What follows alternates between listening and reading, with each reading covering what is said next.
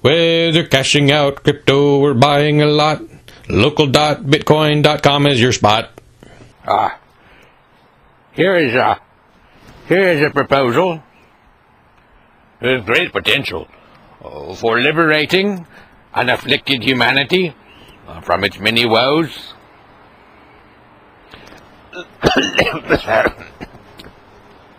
Let us take those who are among the smallest and most credulous of us, force them to awake around the hour of 7 each dawn, and march into the depths of frosty seasons, on rush-hour roads, toward assigned gathering posts.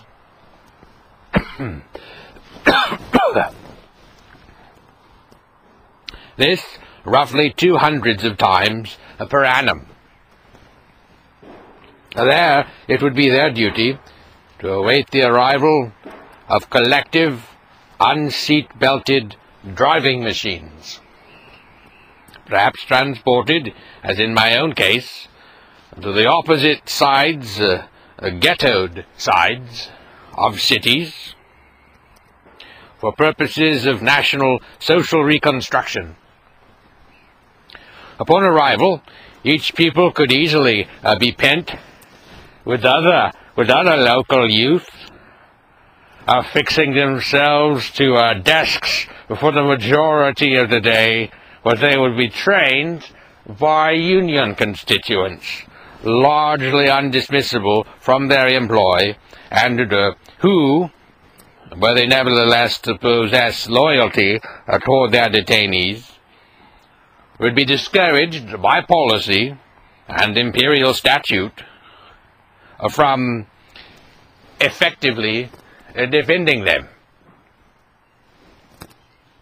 Only on rare occasions should there be any expectation for a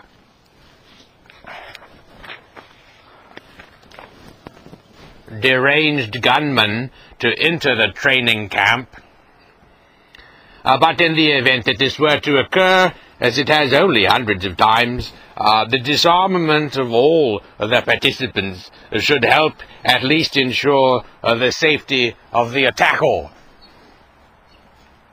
Should this intruder, up on the scene, and despite his government-enhanced safe passage status, elects to discharge his firearm, there is every possibility he shall meet a squadron of random 12-year-olds, formidably accoutred with pencils, hockey pucks, perhaps even door locks.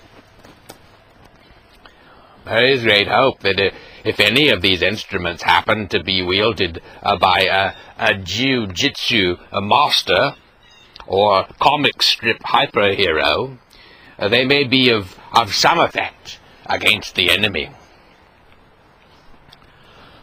Only on the off occasion would surveys of an intimate and probing nature be administered to these juniors, and on some occasions, despite abandoning them to the whims of the monopoly training camp, parents would even be notified of the information gatherings. On no matter, perhaps, or perhaps very, very few matters, would students be in any way pressured to inform upon their parents. The number so informed on globally during the last century, known as it is to be well under 50 millions, those are well under 50 millions. Those belonging to religious families, wary of idolatry, would religious families, no matter perhaps very few, those belonging to religious families wary of idolatry or otherwise resisting presentations of fealty toward secular symbols would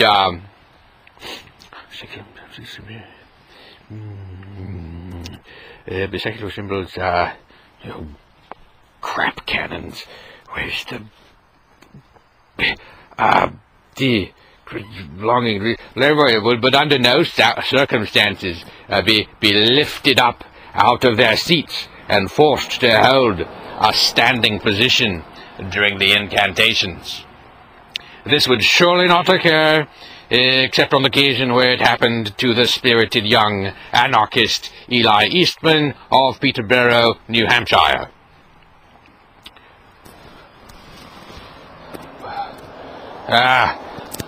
Further enhancing the auspicious nature of this regimen would be formidable strictures against the ability of independent or skeptical observers to monitor in person those workings and effectiveness levels of the facilities.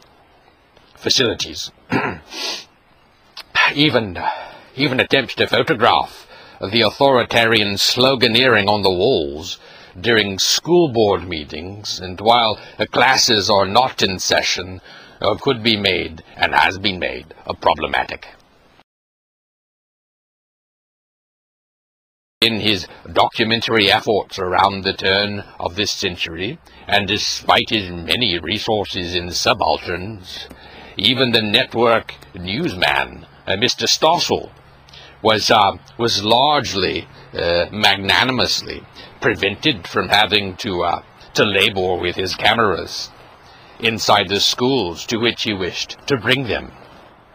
If you were to Google John Stossel Stupid in America Public Schools, I'm sure you would not find any large number of lamentable educratical behaviors or unnecessary illiteracies, having by law been essentially sequestered, unseeable into the relatively limited space the young indoctrinees, furthermore, would enjoy, in some cases, the benefits of restrictions on their own use of recording devices. This would help prevent them from documenting the behavior of their union operative masters, as well as any privations they might endure while confined in the compound and away from the quarrelsome survey of their families.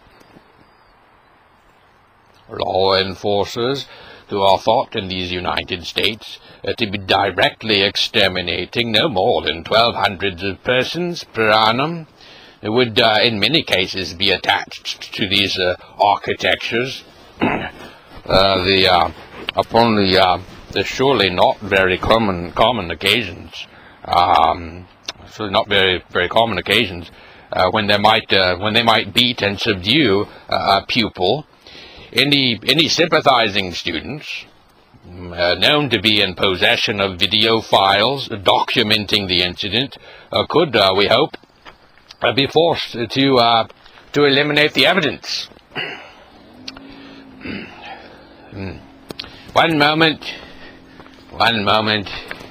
Winston is becalmed, but he contemplates a rapid recovery.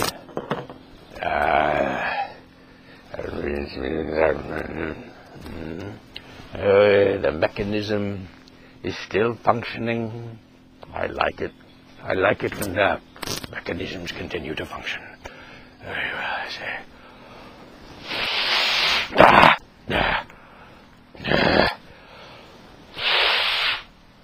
You do not want to see this. It is most lamentable in appearance.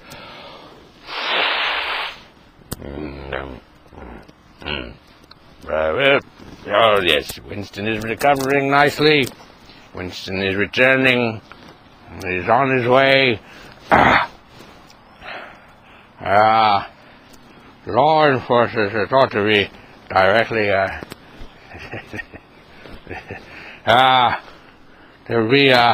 law enforcers are thought to be directly exterminating no more than they would be available to provide the law enforcers, yes, would be available to provide to provide searches, bring charges, and perhaps enhance the incarceration levels of students found to be in possession of disallowed plants or recordings.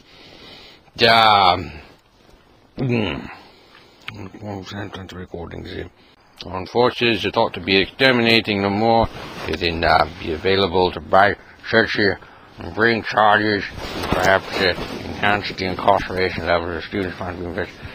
We hope to enforce such was, known to be in possession of video files, document any sympathizing students known to be in possession of video files documenting the incident could, we may hope, be forced to eliminate the evidence. Such was the case in Manchester, New Hampshire, though sadly the offending documentarian was able to liberate his moving pictures and splay the lamentably objective record of the endeavor before the world.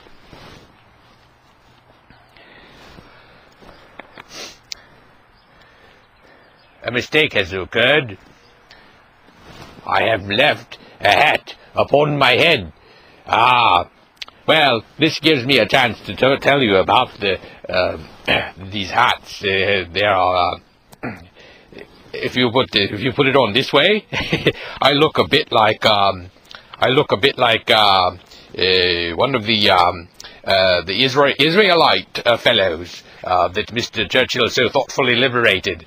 But if I put it on, if I wear it like this, I look a bit like one of Mr. Churchill's foes at the Dardanelles.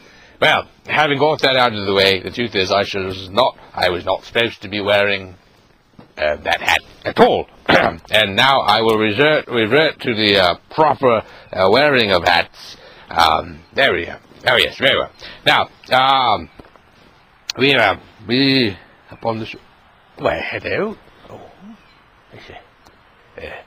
birds like Winston. In any event, upon the surely not very that would be available to provide searches are still not very available or offending liberate his moving pictures, display them before the world. He was able to display his objective record of the encounter before the world. His subsequent legal troubles were surely unrelated, and those of a YouTuber who later questioned the officials involved were surely justified in some form or fashion, including the prison sentence endured by the latter. Alloy detectors, which detect alloys, would further augment the experience of some young detainees, though referring to themselves as such, or being so referred to by their parents, could of course be a potential source of appropriate retaliation. This surely would not ever take the form of bullying, which in these narrow spaces would definitely be most infrequent. It would not be a matter of any great concern, or if it were to become so, then there would be no difficulty in assigning blame to any victims that might be suspected of being bullied.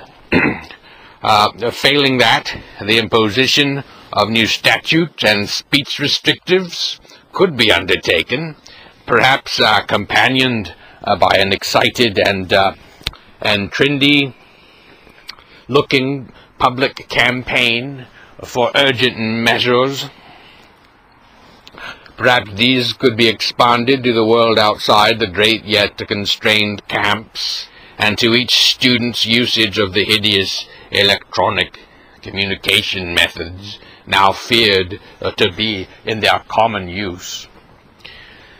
There, only on certain limited occasions, such as Robbins versus Lower Merion School District, would education operatives covertly activate the laptop web cameras of students for the purposes of monitoring them at home.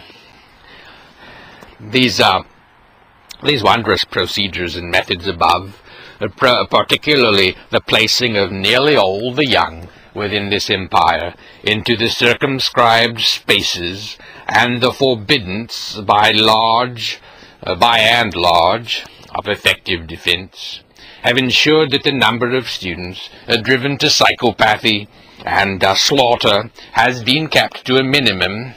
The totals of students bulleted to death within the facilities by their classmates has been limited to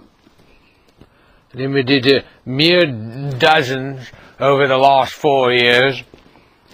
Homes seized for failure to fully underwrite the many above achievements can be counted upon to experience efficient government auctioning, and on the rare occurrences where that auctioning is not efficient, then at least it may be hoped that the structure is not wasted, or if wasted due to delay and disintegration, then at least not enjoyed by the scofflaw. And why not pay in? Only around $17,000 on average would be expended to achieve the above on each indoctrinee of this empire during a given year, and only the overwhelming majority of it would be purloined via the force of taxation, making up only around half of the property taxation inflicted on each property owner. A method would exist for reducing these numbers. One would need only take over half of the relevant governing body. Do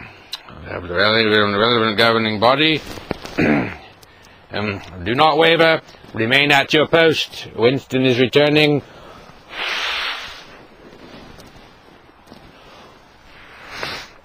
He is most earnestly laboring in the direction of the reappearance upon the photographic mechanism. It might not pay in. Only around 17. One would need only take over half the relevant governing body, or otherwise ensure that at least 50% of its voting members were willing to support this attrition of their own institution.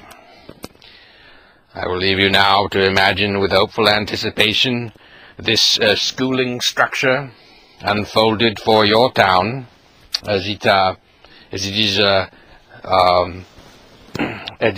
if it has unfolded for your town, if it has not long since, in marvelous contrast to the home school, the parochial, the non-governmental enterprise of any kind burdened by competition.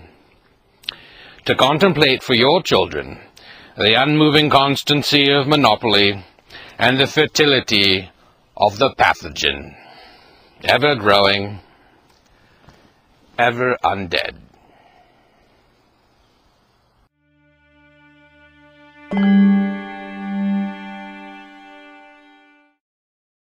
Bank of America, Keene, New Hampshire, May 21st, 2019.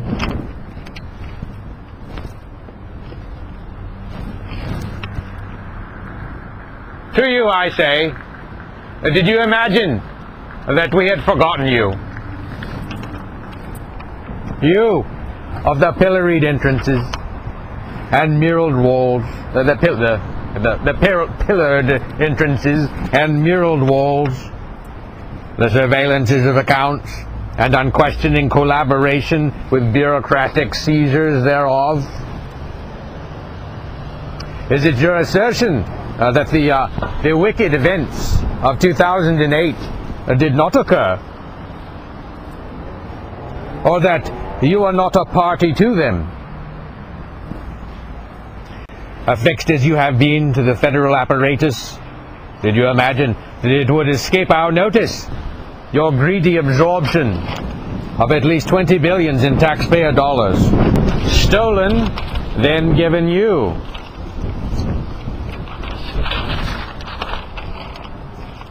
Not because you had succeeded, but because you had failed.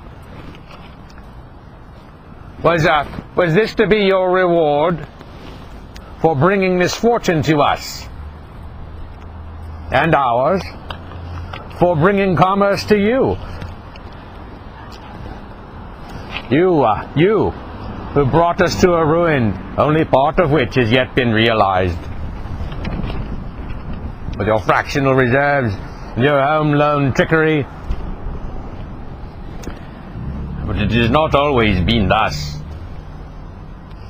These recriminatories are not intended for the small or groundbreaking institutions, those who your regulatory allies would predaciously scrutinize.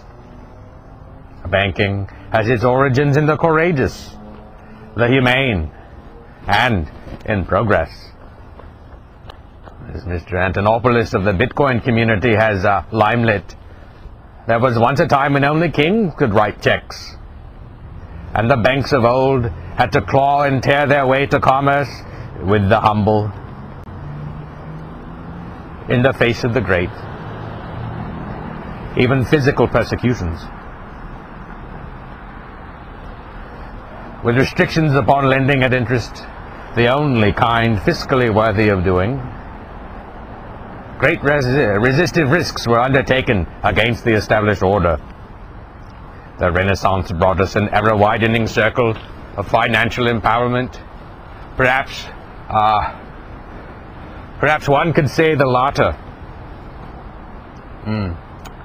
brought us to the former.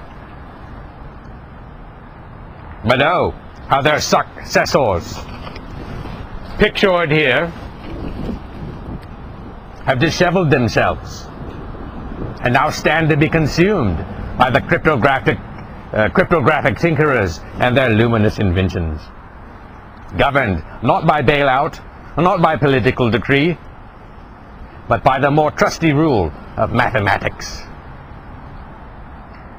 Yours, with its 2% of annual returns, dolefully rationed out so suspiciously to monitored pensioners, is the legacy system. Unmovable, unrepentant, unworthy. Your Titanic, for it is such a device, in more ways than two, can well be projected on its course. It will, in all probability, operate again beyond its means, to its shameless disgrace, to the common family's loss. In the preceding disaster and bailout, this institution and others of its largely rotted industry were not laid low by the Great Recession, but it weakened you, placed you into the healthy, but for you sickening glow of study and skepticism from an angry public. For this lining of silver, which we may thank the watchdogging and truth-telling, for this lining of silver, we may thank the watchdogging and truth-telling by those who knew you better than we. Withdrawing, as I have, my membership in this particular squadron of banksters during 2011, on the precise day requested by its enemies, and removing as best I am able my commerce from your citadel, there is little more I can lawfully do to you. But the same cannot be said of those who have, perhaps reluctantly, remained at their questionable stations on this pirate oceanic. To you, a weather cleaning service, or I executive in cloud scraping office, this appeal: restore, while time remains, your honor and agency. take such actions as you are lawfully and ethically able. If here employed, perhaps it is time you quitted, and caused them the expense of finding your replacement. But, as the saying goes, one may be employed without serving.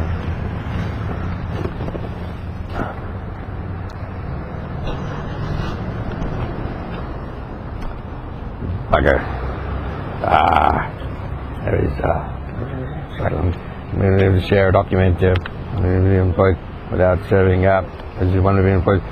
Perhaps it is time to withdraw, if you dare, your own funds from this asylum of the extravagant. Or if that would be a matter of danger, put fewer in. Monies, as they say, must go somewhere. I refer you to the aforementioned Mr. Antonopoulos and his cryptographic alternatives. You may be able to share, to document what you have seen here. The collusion with predatory alphabetical bureaucracies, the ill treatment of records or books, the failure to obey as promised 1,000 restrictive strings surely placed in exchange for dubious Washington rescue. Perhaps the most luminous thing you could do is the constructive option I have not thought of, which exudes from your initiative. Our loyalty, whatever our employment, is supposed to be aimed in the direction of our unharmful customer, our offspring, our humanity. So few of these are unimperiled by the rapacious avarice of your avarice of your industry. And here comes the other part of the government.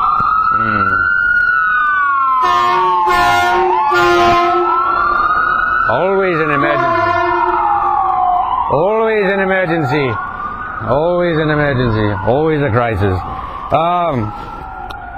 That's the loyalty, whatever the government, humanity. So few of these to be unimperiled.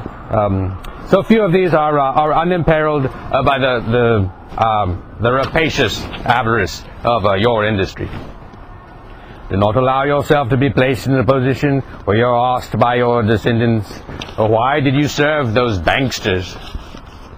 What did you try to do and stop them?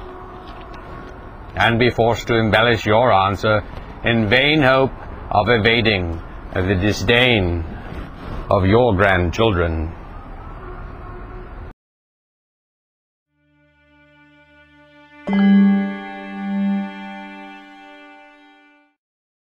Outside the unwelcome federal office building, Keene, New Hampshire, 22 May 2019. Winston Ridley in Winston quote-unquote Ridley invoking on behalf of innateexit.com. The Merriam-Webster dictionary defines civil rights as, quote, the non-political rights of a citizen, especially the rights of personal liberty, are guaranteed to U.S. citizens, unquote. During the first 3 odd centuries of the previous great civil rights struggle on this continent, the proponents of equality under the law experienced little save disaster and disappointment. Their struggle waged in part and until nearly the last moment against the discriminations of this institution and its precursors occurred under a state of seemingly constant menace. One blow after another fell, often literal, often fatal.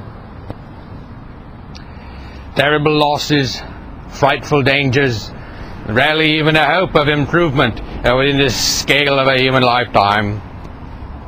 Everything miscarried. And yet, at the end of those 3 unspeakable centuries, the morale of our African, now American, brothers and sisters stood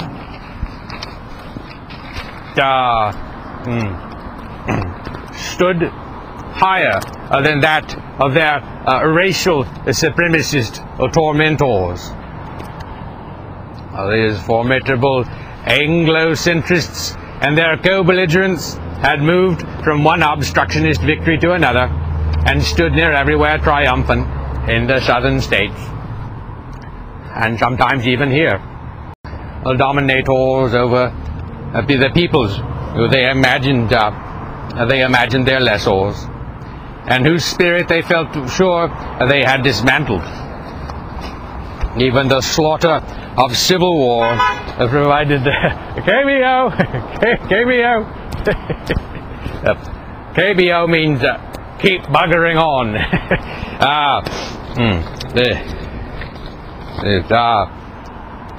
Oh my. The formidable Anglo-centrists, even the slaughter of civil war, provided only a limited setback.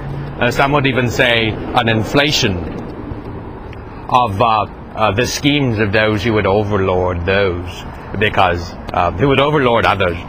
of their parentage. You're greeted. Parentage.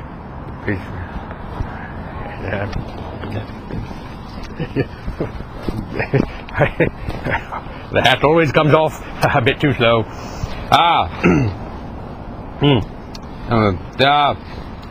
The apparent suddenness in during the struggle, its adherents repeatedly the question of how are we going to win.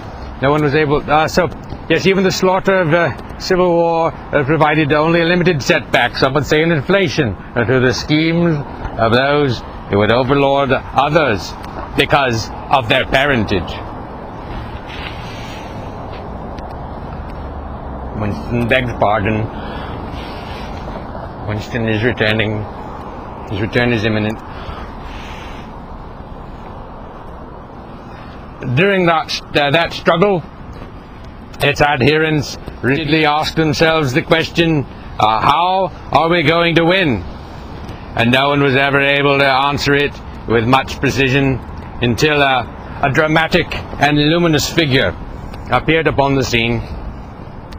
More importantly, an organization of the greatest calculation, with a daring plan, looking to the Mahatma and the Christ for inspiration. They filled the squares and, sometimes wrongly, the arteries of seemingly every southern municipality, placing their bodies between the terrible truncheons of the racial separatist police and the return of their civil birthright. Then, with apparent suddenness and surprise, their terrible foe acceded before them, and the people of this empire were so glutted with self-congratulations and kind wishes toward the endeavor that, in their folly, they at least partially threw and misused it away. Now, we are again embarked on a continent-spanning reconsideration, disproportionately involving the suffering and outcry of our African-originated brothers and sisters. Its harbinger has been the savage administration of police powers, often deadly, rarely upholdable, yet almost always upheld. Sometimes these excesses are comparable in viciousness to those of the clan-infested enforcement bureaucracies which preceded them in the police role a little more than a generation ago. Today, the granddaughters and sons of the first courageous, peaceable Luther Kingists, and in fact all who live in these forcibly united states, face and suffer roughly 1,000 deaths with each passing year. these, at the hands, or more often the arms, of the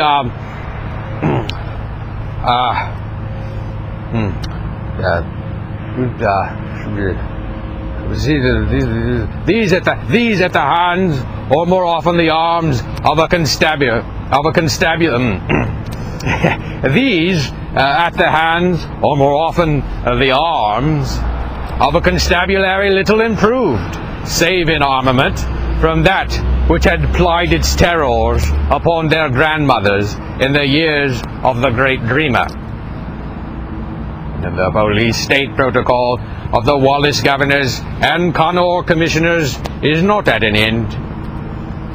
It still waves its deadly baton over the civil protester, the victimless criminal, and the lawful pistol owner alike. Sometimes for merely being those things, or, we suspect, for being the wrong tone. Sometimes it appears as though the abusiveness is only spread, and spread even here. And from which source does the controversial weaponry of the local policy enforcement officer originate? It has, as its source, this shameful institution. Their weaponry, or grants for it, originate in the federal system, represented in Keene by this uncomely structure. It is you, our distant and unaccountable rulers, who granted back to this city a small fraction of the monies stolen from it, on the condition that it be used to militarize their enforcers, with the unwelcome and expensively maintained addition of an armored vehicle. It is not appreciated, it is not welcomed, for it you are not thanked.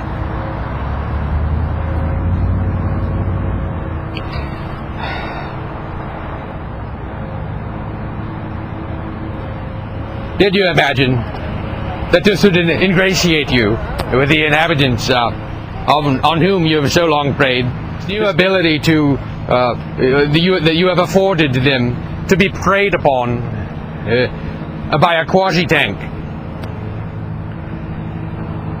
Public opposition to this so-called Bearcat machine, with its heavy metalist promotional recordings, glorifying in imagery the subjugation of the population, was pronounced. The opposition pronounced. Foes of this device filled the council chamber of this one-party municipality, overwhelmingly resistant to the scheme. Thanks, but no tanks, they said. But the easily puppeteered local rulers behaved as though the dubious patronage of this innovation squelching and bomb flinging asylum were to be welcomed. And here the device now sits. Well, not precisely here, but in this very city. Its presence asking us every day, is it really the constabulary which rules? This was a top-down and almost unsupported course of movement, reminiscent of the great bailout in 2008, which as is also which is also well lain in grievance at the shoe of this edifice. We may be certain that the supremacist patrolmen would have enjoyed this machine's use against Dr. King and his bruised objectors. Today, it is unruly college youth, not all of whom are guiltless, that cry in mocking, bring out of the Bearcat. I greet you. Winston greets you. The Bearcat. We cannot assume Alinsky may be in bring out the Bearcat. We should not assume it is a coincidence that the city's only Wikipedia-worthy riot in recorded history occurred not long after the vehicle's arrival. As they say, the more police you budget, the more crimes you will get. To their credit, it does not appear that the Keene Police Institution has often overused the device in anger. It seems rather that the instrument has become a mere source of wastage in local funds down the black hole of its annual maintenance costs.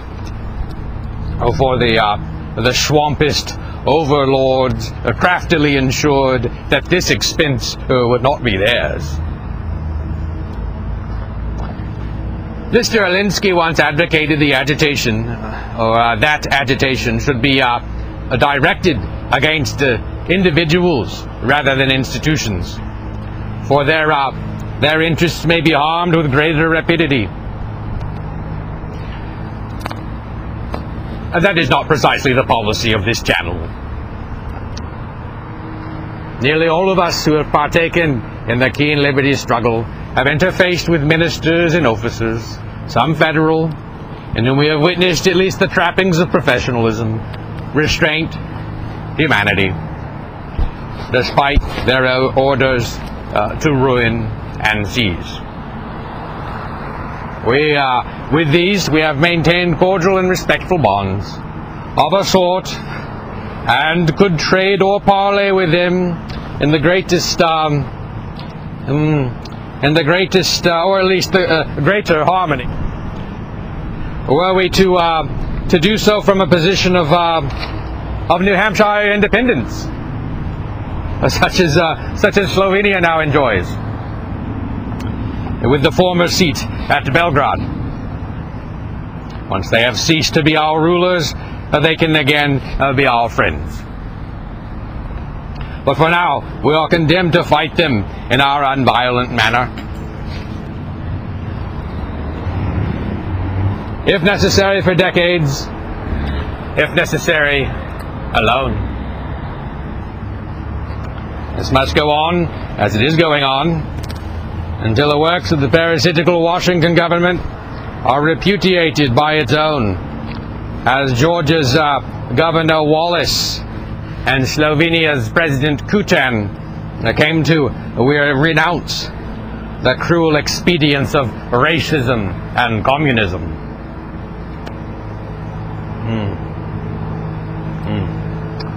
And as the DC government now renounces both. Longevity is not destined to be the circumstance of all. One day, perhaps a day, you will arrive at without me. The representatives of this cruel and literally torturous government will retreat into shadow and stand before us as forgiven but repentant equals. Who wants strict know-your-customer requirements, high Bitcoin, BTC fees, or hidden costs? There's a better way to turn your crypto into fiat and vice versa. Local.bitcoin.com. Their private peer-to-peer Bitcoin Cash marketplace accepts any kind of mainstream payment service. They've also got a referral program. Get your link set up today. Whether cashing out crypto or buying a lot, local.bitcoin.com is your spot.